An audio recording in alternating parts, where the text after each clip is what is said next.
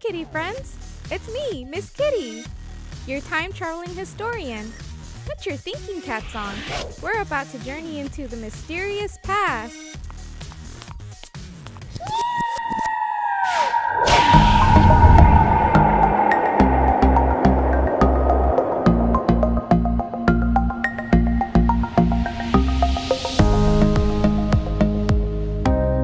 Today, we'll explore the life of an amusing woman, Jennie Tessmann, a world-famous astronomer here in Santa Ana.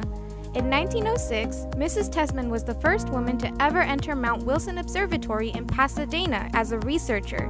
There, she worked with some great minds, including Dr. Albert Einstein. In 1911, Mrs. Tessmann co-wrote the book Rotation of the Sun, which is regarded as an innovative work, revolutionizing astronomical research. In 1918, Jennie Tessmann and her parents moved to Santa Ana, where she began teaching astronomy at Santa Ana College. During her tenure there, she also built a friendship with local lawyer Clyde Bishop. In 1923, Mr. Bishop built an observatory at his estate in Lemon Heights, where Mrs. Tessmann served as technical advisor to the project.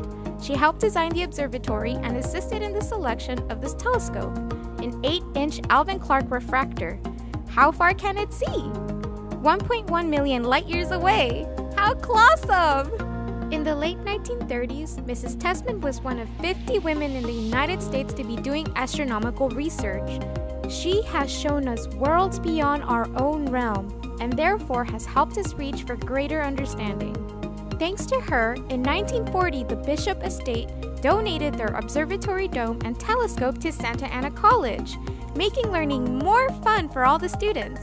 In 1967, Santa Ana College showcased their new science complex, which featured the Tessmann Planetarium, in honor of the 80-year legacy Mrs. Tessmann left behind for her students and the city of Santa Ana.